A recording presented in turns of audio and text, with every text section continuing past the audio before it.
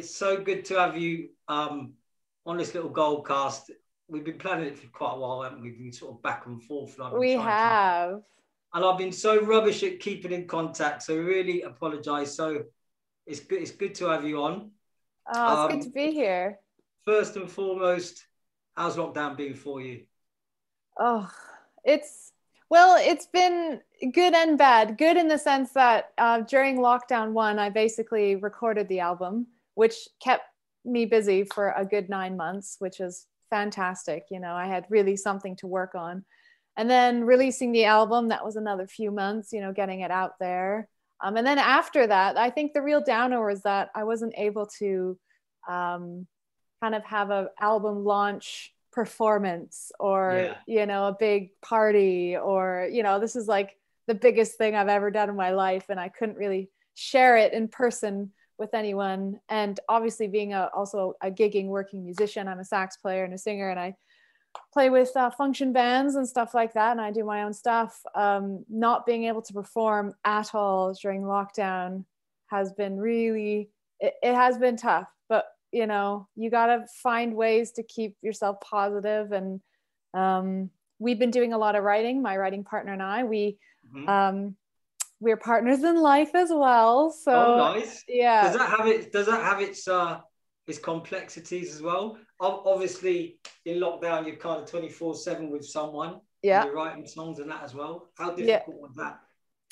Well, it's I think it's good because we're so close. I can be and he can be completely honest with each other without having to be like polite or say it in a polite way or just be like, no, that sucks, or like, no, that's terrible, or why would you even think to do that? Sometimes it can get heated, but I think 90% of the time it's actually quite a good chill process. Yes. Nice.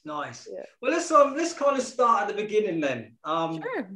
So obviously, Sandra-Mae Lux, you were born in Canada. I was.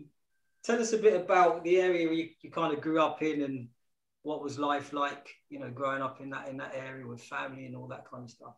Yeah, sure. So my parents are immigrants from Holland, so I grew up speaking Dutch, and they settled in an area called Richmond.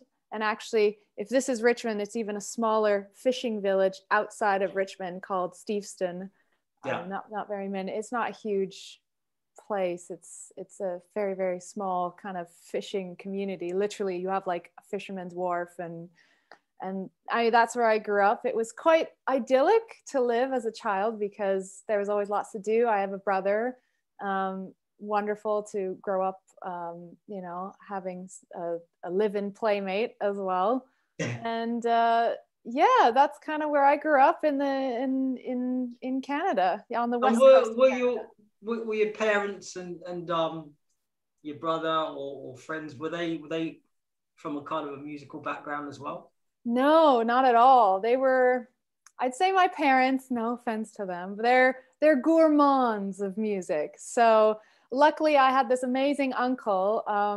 His name is Uncle Bob, and he was the cool uncle, and he would always bring like hip CDs as presents every time he came over to the house. Stuff like Otis Redding, Aretha Franklin, Blood, Sweat and Tears, like fantastic music. And so I grew up listening to sort of that stuff. My parents just put on anything that they had, and luckily he brought some fabulous music. So were it not for him, maybe you'd be speaking to someone else right now. So you were brought up on kind of the harder side of music, not so much on the jazzy sort of soulful tip where you're kind of synonymously known. You must have then sort of progressed to playing or singing or even buying music. Let's talk about buying music, because obviously buying music is my forte. Yes, of course. What was the first track you bought? It wasn't a track. It was a CD. Yeah. So I was a big. Oh yeah, so that's I guess that's the difference in age between yeah. You're of the CD age. Yeah. I'm of the vinyl age, and Oh, unfortunately, I still buy it, Sandra. Do you know what I mean? oh, that's fabulous. I mean, I have a whole record player and I have like a whole audiophile set up here. So yeah, but when I was growing up, obviously we didn't have a record player. We had a CD player because that was the modern thing.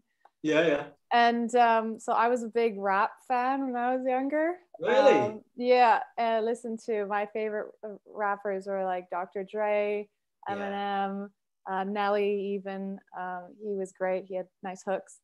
And so my first album was an Eminem CD, which was Marshall Mathers. Yeah. And I was, how old was I? Well, I was a kid and I had saved up all this money, this pocket money. And I'm like, oh my gosh. So I went into the city with my money and went up to HMV, which I don't know if they had them here. It's like a music, they sell music, or they did back in the day. And I put all my coins on the table and I said, I want this CD. And it had that explicit sign on it, obviously. And I had to get my dad to say, Dad, I really like this CD. Luckily, he didn't know what he was saying yes to. Then I brought it home to my mom, and my mom found it, and she's like, oh, you're not listening to this. This is terrible music. I snuck it to school once, and I was the coolest kid in school. We all huddled together and listened to it. I was the coolest kid in school for about 5 minutes until my mom found it. And she actually, heartbreakingly, she broke it in front of me. No. Yes, I don't have it anymore. I know, harsh, hardcore. That's harsh. I mean, it's difficult in this day and age as well, particularly I think rap music and the likes is kind of, I don't think there's any track you can actually buy now that doesn't have profanity or some sort of swearing in it. It's very, very difficult. Except for Will Smith. The early days of it. Will Smith is pretty clean. Will Smith, I have to say, he's pretty polite in his rapping. But it's rare though, isn't it? I found that sort of back in the day, sort of when I was buying it in sort of like the 80s and stuff, there was less swearing and profanity in it. They actually had real things to talk about, whereas these days, I don't think they do so much now. No. So I've been going back to people like Common, and it's like, wow, it's a real story, and I can see what you're seeing right now. It's just beautiful, you know. It's beautiful storytelling.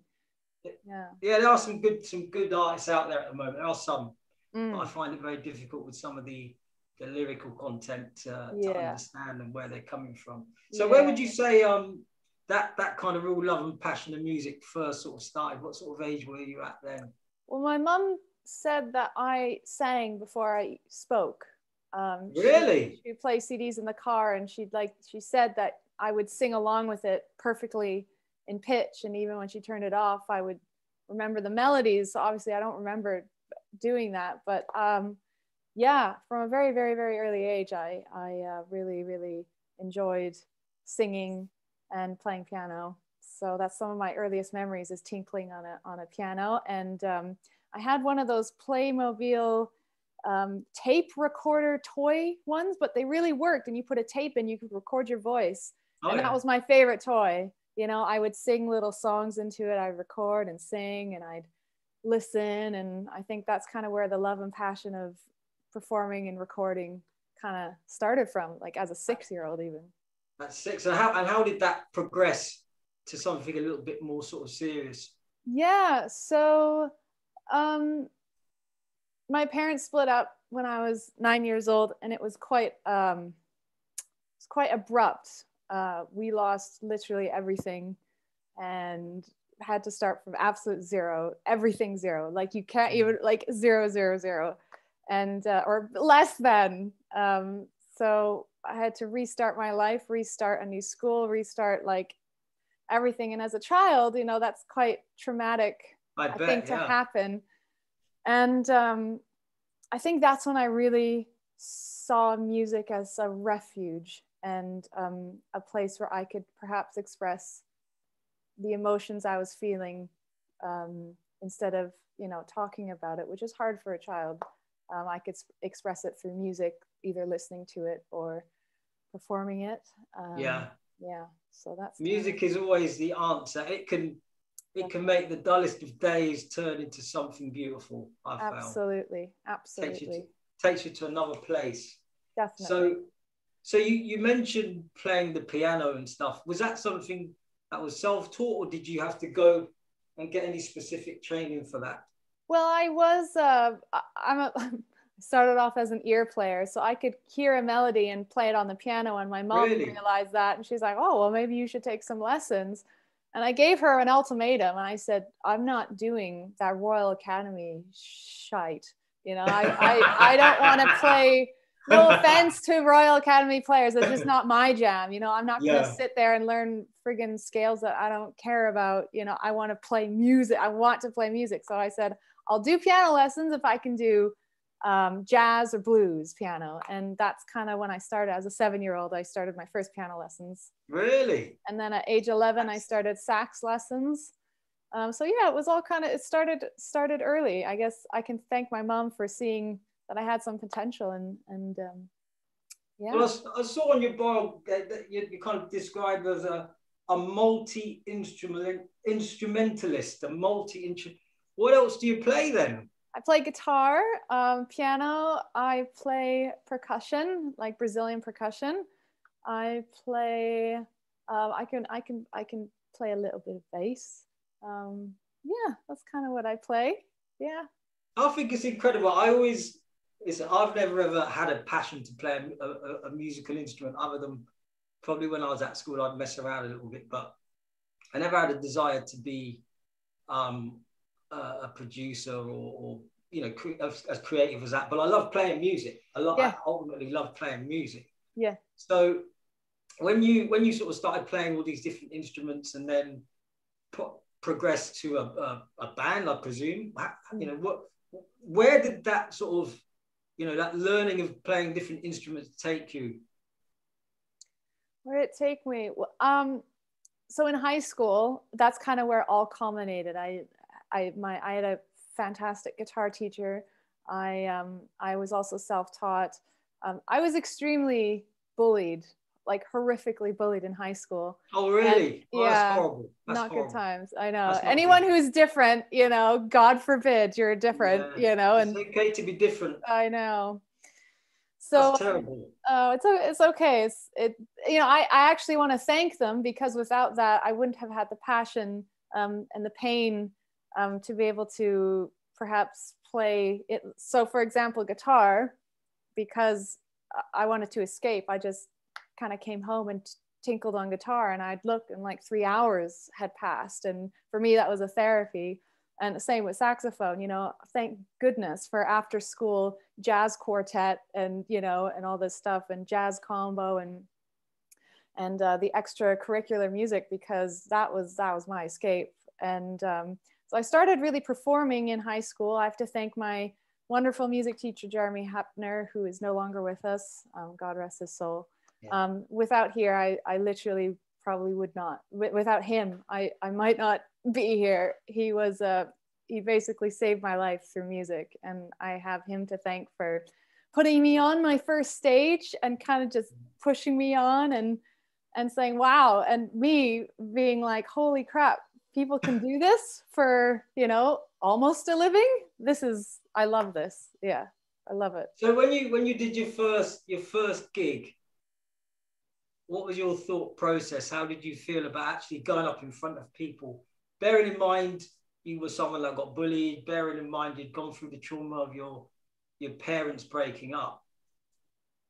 What were your sort of confidence levels like at that time? When I was on stage, I felt like none of that was an issue, if you know what I mean. That wasn't me anymore. I wasn't the bullied girl. I wasn't the girl from a broken home. I wasn't the girl, you know, with, you know, depression and anxiety.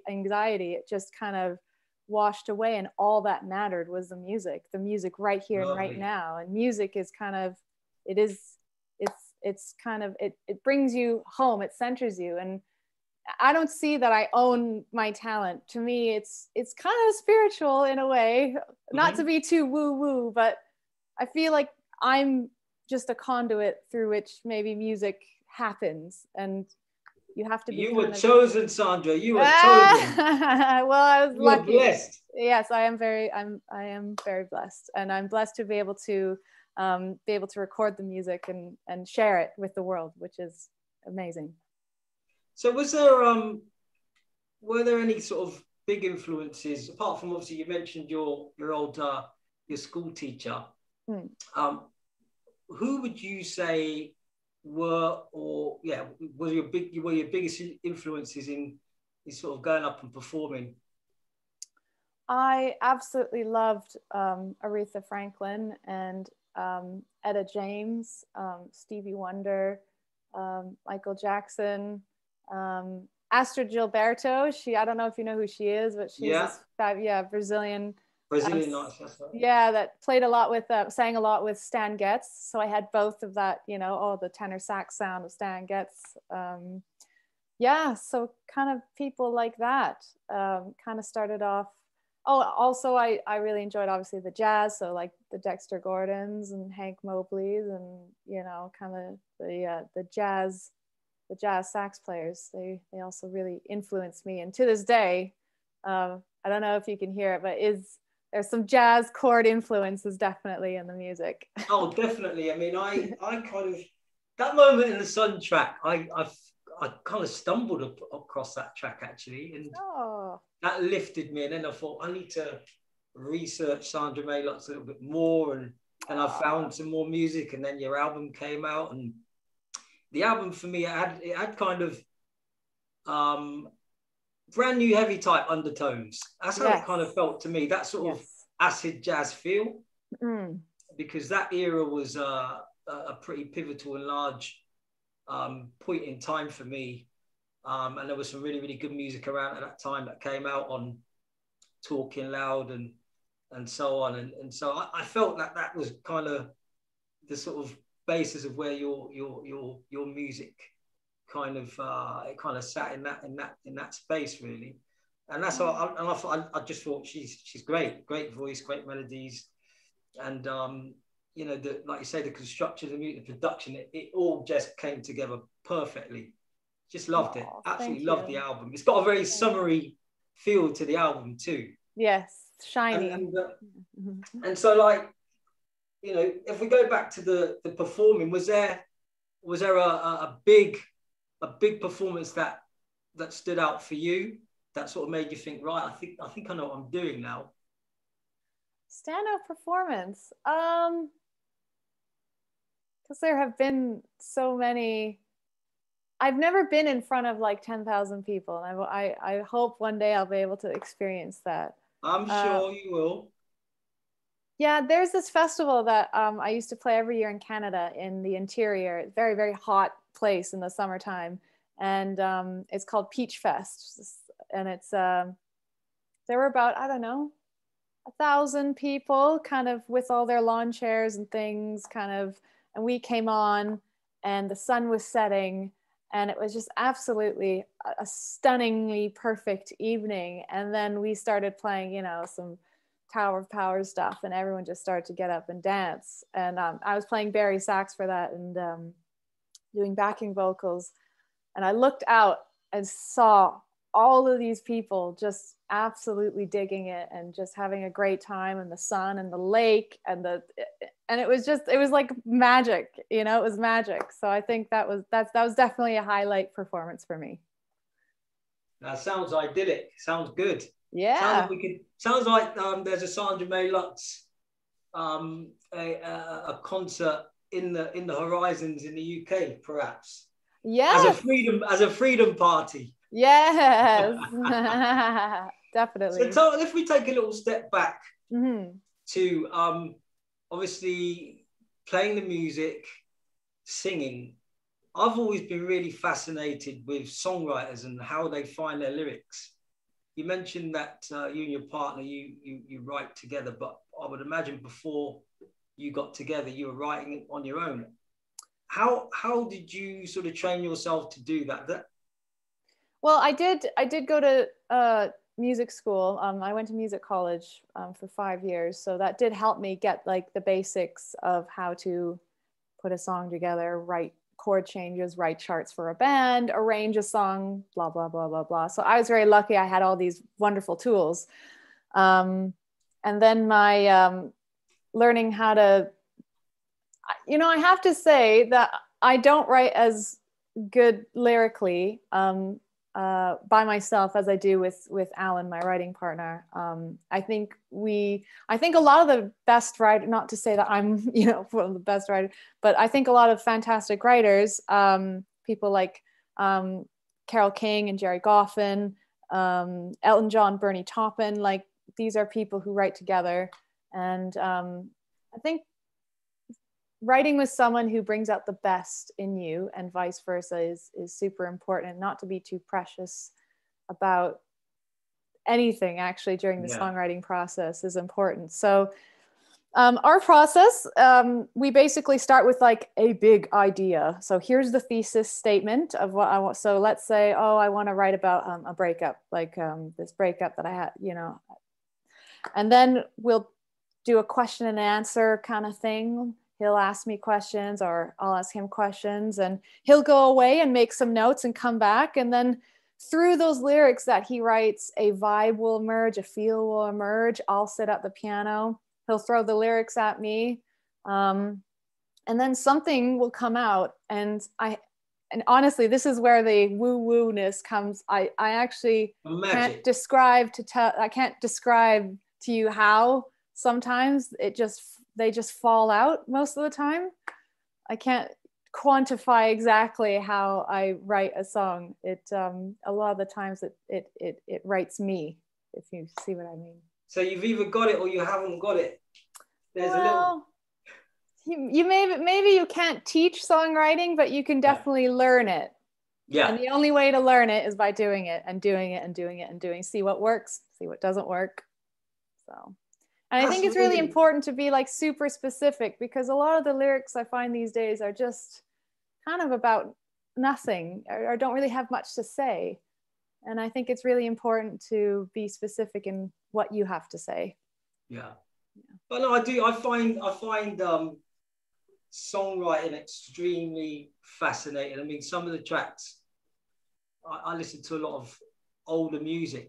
I mean, I don't know what you listen to. I'll ask you that question. What are you listening to right now?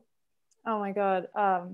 I love Donny Hathaway. I think he's an angel. He has a 1 in a billion voices, that guy. You can just hear the pain and you can hear the passion in his voice. It was just brilliant. And he was a brilliant arranger as well. Amazing keyboard player too. Yeah, so things like him and who else am I? Earth, Wind and Fire, one of my favorites. Doobie Brothers, Steely Dan. A lot of soul. Yeah, Etta James, of course. Still listening to her, of course. Yeah, Amy Winehouse. Yeah, Jacob Collier. I think he's doing some very interesting stuff. Mm-hmm. Yeah. How about you? Who are you listening to right now? For me right now, I've actually found I do listen to a lot of the older music. I love my Marvin. Marvin. I love my Aretha. I love my James Brown. But I'm trying to listen to a little bit more newer stuff at the moment.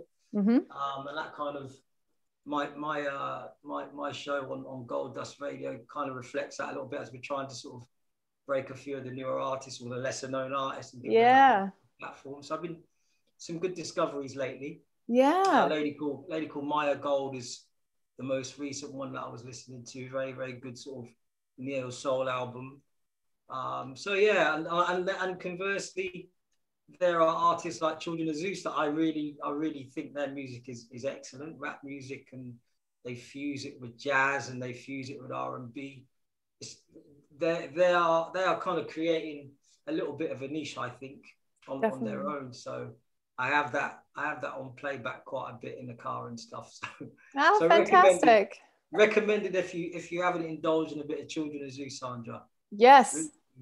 But very good. But I'll give you a little bit of a fun question, I suppose. Whilst gigging, what would you say? It could be. You could look at it and laugh now, but at the time it was probably disaster. What was the worst thing that ever happened to you whilst performing live? Oh my God. Well, it wasn't while, but it was during my break. Does that count? I'll give you that. Okay. So I'll allow that. we were playing this club in Vancouver, and it was Halloween, and it was full. You could not move. Like, it was full, full, full. I was playing with the soul funk cover band. I was playing Barry sax, and Barry saxophone is huge. Like, it is huge. It is a massive instrument. And most of the time during the break, I'll put it on my stand, and then I'll go and have a beer or something, have a break. So I put it on the stand, all was good. And I thought everything was fine. So I came back, put my sax on, and we started playing a tune. And I tried to blow a note, and nothing came out. Like, literally nothing came out. I was like, oh my goodness, what is going on here? What is happening here? So I keep trying to make a sound, and something was very, very, very wrong. And so I run to the bathroom. I'm like, oh my gosh, what is wrong? Like, there's gonna be so much money to fix, and I have to finish this show, and blah, blah, blah, blah, blah. And so I run to the bathroom, and I see that one of the pads had fallen out. Oh no. And one pad you're done. Like, the sax just doesn't work. I found that pad. I asked management for electrical tape, and these 4 lovely drunk ladies in the bathroom helped me tape it back together to get through the gig.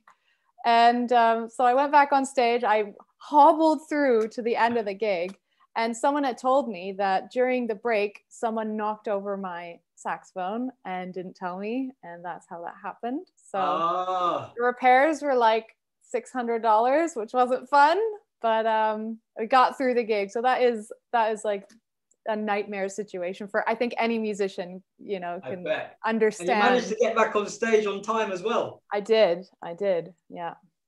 So that heart you get that really hot feeling, don't you? Oh God, it was awful. So that's your worst moment when performing live.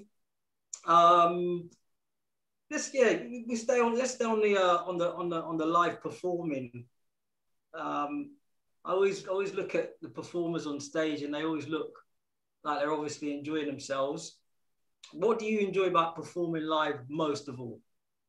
I think, again, it's about leaving, kind of being in the moment, and communicating with the band, and playing off each other, listening to each other, and trying to create something bigger than all of us put together, better than all of us put together.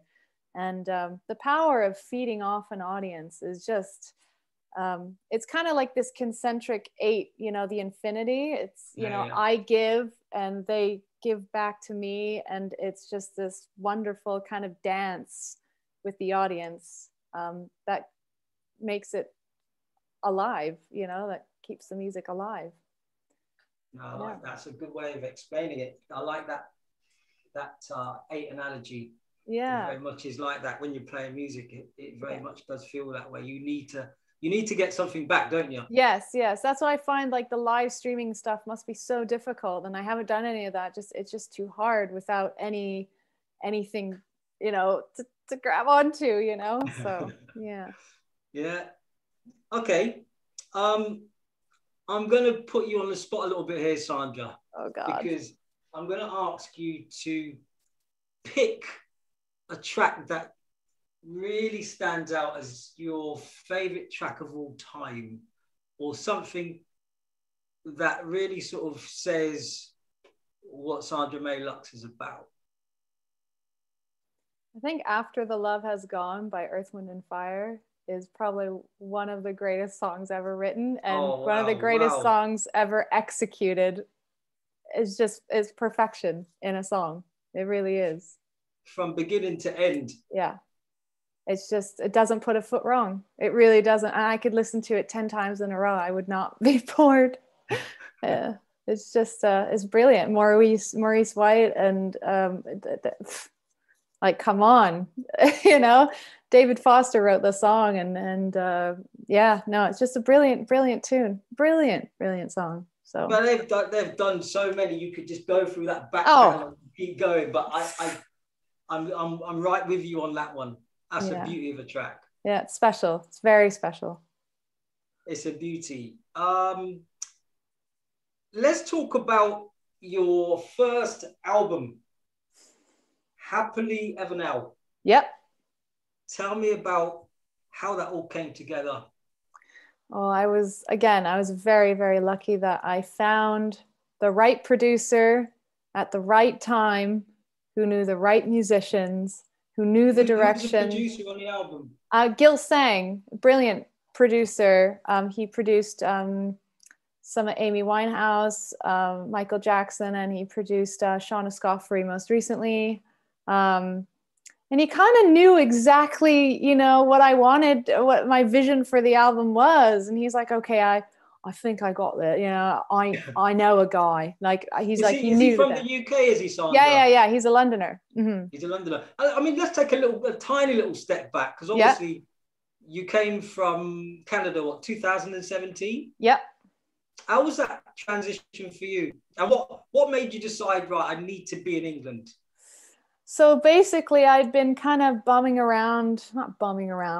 in Vancouver, gigging here and there, and kind of working in a music shop part-time. And I thought, wow, you know, the problem with Vancouver is that it's so beautiful and so it's such an idyllic place to live that you can kind of find yourself stuck there if you're not careful. And so I looked around and I thought, oh my gosh, like if I don't do something or go somewhere, or, you know, I'm going to be stuck here forever. And unfortunately, Vancouver doesn't have a huge music scene. So that was kind of one of the reasons why, well, kind of the main reason. So I met my partner, Alan, and he said, well, why don't you come with me to do Edinburgh in 2017? And we don't come back. And I had never been. And we don't come back. Yeah. And I said, you're on. I will take that bet. And because in the end, it's like, you know, I'm young enough, like big deal. If I don't like it, I can crash on my mom's couch until I find my feet. It's not a big deal. And when I landed in the UK, I felt home. That's all I can explain it. It felt like home. It felt like yes, this is absolutely the right place and the right people. And luckily, Alan had lived here for a while, so he kind of tapped back into his network of people and friends. And I kind of was adopted into this, you know, London group of wonderful people. I was very lucky. I was very lucky to kind of, again, right place, right time. So I'm so grateful to the UK kind of opening their, you know, their arms to me and kind of embracing what I had to offer. I've got some friends that have recently moved to Vancouver. Oh yeah. Very recently, and the pictures that my friend, I'll give his name, Tom Janelli, he's a DJ producer. Yeah. He posts some beautiful pictures on social media. So it does look a beautiful place. It is absolutely stunning place to visit. Yep, 100%. 100%. So you made it to the UK, and you mentioned you met your producer Gil. Yep. And what happened next? So basically, I came to him with all these demos of my songs, like which were just basically piano and voice. And of course, because he's such a great producer, he saw the potential, he heard the potential in them, and he said, okay, I got a band for you. And we recorded this in a very funky studio in North London called Boogie Back. And it's basically a terraced house, which had been, each room had been converted like into part of this studio. And we got the bed tracks in 4 or 5 days, and then lockdown happened. So we had to like sneak in, and I had to drive, or get Alan to drive me up to North London for 2-3 weeks to lay vocals and overdubs and backing vocals and all of that. So, and then he took it away and mixed it, and then Michael Scherchen mastered it. He's incredible mastering engineer, just did a brilliant job. We got percussion overdubs and some horns. I played some horns as well. And so that's kind of the process, really. Yeah. And all in all, you know, from start to finish is about 9 months. So 9 months. So the tracks that went into that album, you'd already written most of that. Yes. Yeah. Before you got into the studio and stuff. Yeah. And that's not including the writing, you know, and me writing charts for the band. Yeah. I would say that's quite quick. Yeah. Or would that be my lack of knowledge of songwriting? I mean, those songs we had written, I don't know, years. Some of them had been years just sitting there, you know. We did shake some of them out and say, okay, we need to funk this one up, or we need to, you know, push this one another way. And yeah, so it was it a difficult process choosing the tracks? Sort of, but because we collaborated with with Gil, and he's like, okay, and we wanted it to be a cohesive story, right? So we wanted it to be a whole story, and so it kind of, the tracks kind of chose themselves in the end, and I think they were definitely the right tracks for the album. It must be difficult because, like, you know when you've got a wardrobe full of clothes that you've got real sort of like sentimental. Yes. You're a bit sentimentalist, and you don't want to get rid of certain things. Yeah. You know they have to go. Yeah. I would have thought choosing the tracks in an album would be a little bit like that. I really want to have that one, but I can't have that one, but I'm going to keep it anyway. Or no, that one's got to go. There were definitely some of those moments. Absolutely. And luckily I feel like my producer's like, nope, you know, and that's great. Okay. Just have to make a decision. Yeah. So it was good. So what did it feel like when it was done, when it was completed? Oh, it was like one of the best feelings in the world. It was my life's work, now an actual thing, you know, a cohesive thing. And then when I got the actual CDs, it was like, I can hold this in my hand. This is the greatest feeling. It was like having a baby, kind of, you know. I've had my first, and it's a wonderful feeling. It's just very, very much a sense of accomplishment, and the teamwork and effort that all went into it was just incredible. So what's that marketing machine like then, Sandra? So you've got your product, you've got your album done, and then you somehow got to get it out there for people to listen to it. How does that work? So I worked with a radio plugger to get, and luckily, I guess people really dug it because it got a ton of radio play, which is I'm very, very grateful for. And yes, thank you, Deano. Thank you. And can I just take this opportunity to honestly thank you and thank DJs like you, because without you, our music wouldn't go anywhere and it wouldn't be out there and people wouldn't hear it. So I'm truly grateful. No, it's the pleasure. The pleasure is all ours. I mean, look, at the end of the day, it's about caring and sharing, right? And if it's good, it gets played on GOLDCAST. Let's just say that. Well, thank you. And as an independent, like fully independent artist, it's even more like meaningful. You know, I don't have a big record company that has millions to spend on marketing and stuff. So yeah, I had the radio plugger, and then kind of it was a DIY PR campaign. I got a few write-ups in some magazines like Echoes and stuff, which was nice. And you made it to, what was it, number 14 on the UK Soul chart? Yep.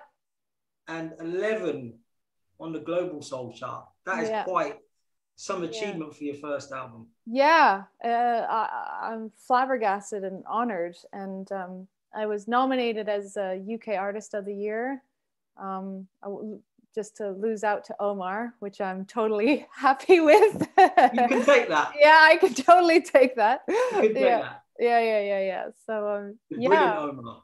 Oh, he is. Yes. Brilliant. Yeah. No, so it sounds like it's been a brilliant journey.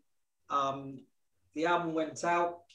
Obviously, we hit COVID, so you haven't been able to go out and perform and really, really give that a bigger launch. But I guess with Freedom pretty close.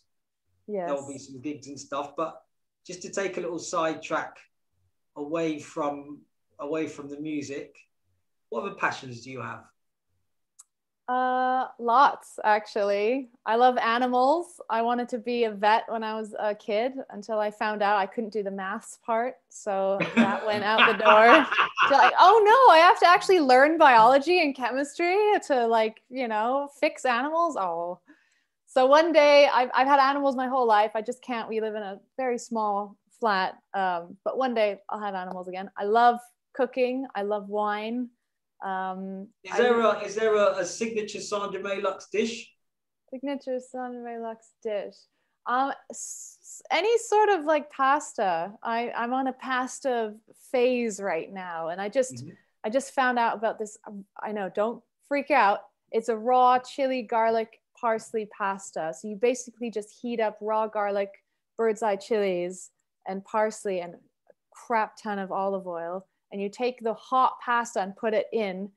Lots of Parmesan cheese, the tears of the gods, obviously, the pasta water. And it's just simple, but perfect. Yeah. You need to send me some recipes by the sound of it, Sandra. I will. I like pasta, but I'm not as creative, so I just tend to do the basics. Yeah. You know, do the ordinary bologneses, the lasagnas, the ordinary stuff. The ordinary stuff. I see. Yeah. So I need some more creative ideas. That sounds good. Yeah, it's really good. Really good. So food, what else is there? I love the charity shops. When I came to London, I was like, oh my God, these charity shops are amazing. Like this top I'm wearing was like a $5 at a charity shop, you know? And you wear it well. Oh, thanks. And I feel like charity shops are the future because people don't need like more new clothes. There's enough cool stuff out there for everyone. And luckily on my high street, there's like 4 in a row. So like once a week, I'll have a nice browse. I don't buy stuff all the time, but I do have a definite browse, and that's definitely a passion of mine. And I love theater, obviously, movies, TV, you know? Yeah. Any box sets you've been watching through lockdown? Oh yeah, we're just finishing Line of Duty, and that is really fantastic. Yeah. Oh, brilliant! Really, really good show. Really, really good. Yeah. How about you? Others? Any others? What else have we been watching? There was one called Borgen, and it's a Danish show about politics, but it's incredibly exciting, which I didn't think would be possible. So Borgen is a really, really good show about this kick-ass middle-aged woman running for prime minister in Denmark, which is, it's great. It's a great show. I might give that a little try. How about you? What have you been watching? I watched quite a bit, actually. I watched the whole box set of Breaking Bad. Nice. Because it was one of those that I kind of put off for a long time. People said, yeah, you gotta watch it, and I had the time. So brilliant. I watched the whole complete box set of that. I watched another one called Power as well.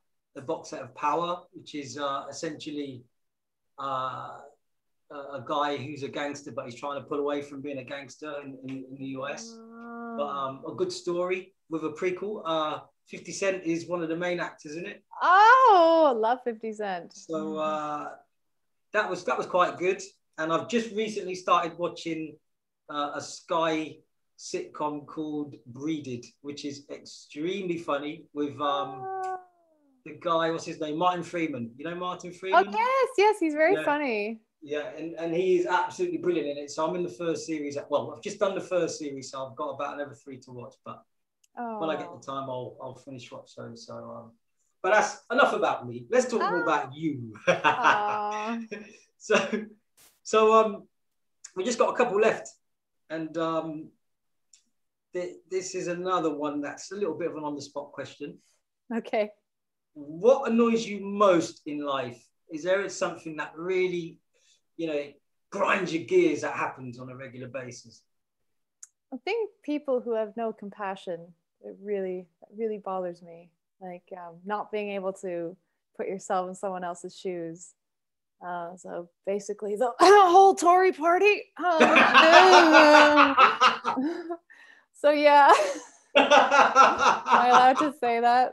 And she never got a gig at a Tory party function again. Get it off your chest. Go on. Yeah. So people with no compassion or, you know, ability to, yeah, feel that someone else or, you know, have, yeah, compassion for people. Compassion. Just don't be a dick. It's not hard. It's really not hard. That's basically all of the 10 commandments in one go. Yeah, you're definitely on my tip, definitely. So my last question to you then is, what next for Sandra-Mae Lux? Well, in terms of music, in terms of performances. Well, very excitingly, we've just been writing new tunes for the new album, and that's been a fantastic, amazing process, and another lifeline through lockdown, obviously. Mm-hmm. We've upgraded our studio, so we have a kick-ass microphone, and our setup is like really, really nice to record demos in, which is always nice, you know, to present a demo in like the best light that you can. So it's been a joy recording those, and I feel like our writing has kind of just bumped up a level as well. You know, I think lockdown and COVID and everything has kind of given us a lot to write about and reflect about. So that's really exciting. I'm not sure when we're going to start recording. I was going to ask the question. Yeah, I know. So it's very, very expensive to record an album. And so please tell people that us musicians, the only way that we can make money to be able to pay for recording costs is if you buy our music.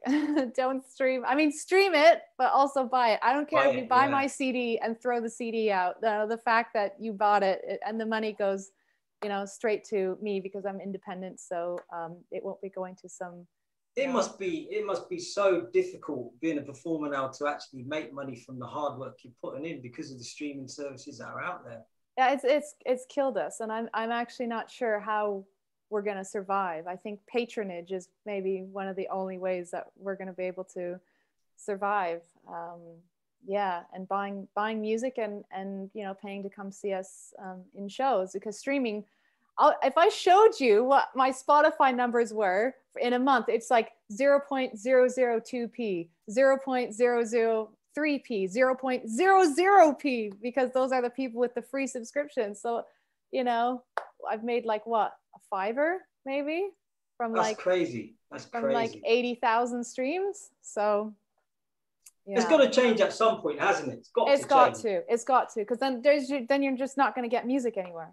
No one's going to have the money or the resources to be able to put music out. So there's going to be, you know, so something's got to give. And I think it's going to come soon. I'm hoping. Fingers crossed. I've got one last question then. Yeah. One last one. The final one. Yeah, final question. Does Sandra-Mae Lux look the mask and feathers? Talk to me about that, because I love it. Oh, thanks. Well, for me, having been through sort of being a female in the music industry is a bit different, maybe perhaps slightly different experience than say a guy would have. There's so much pressure on how you look, so much pressure on what size you are, so much pressure. Like you have to look perfect, look a certain way, sing a certain. It's quite sad, isn't it? Quite sad. And I just thought, you know what, I'm going to nullify this, and I'm just going to, no one will see what I look like, you know, because for me, it's not about what I look like. It's about what the music sounds like. Absolutely, and that's the most important thing. And so if I have this, oh, thank you. So, yeah, I'm kind of creating an even playing field, if you will, with this. And this mask idea, it's a Venetian mask. It comes from Venice. It's has big black feathers kind of all over it, and the silver kind of around my eyes.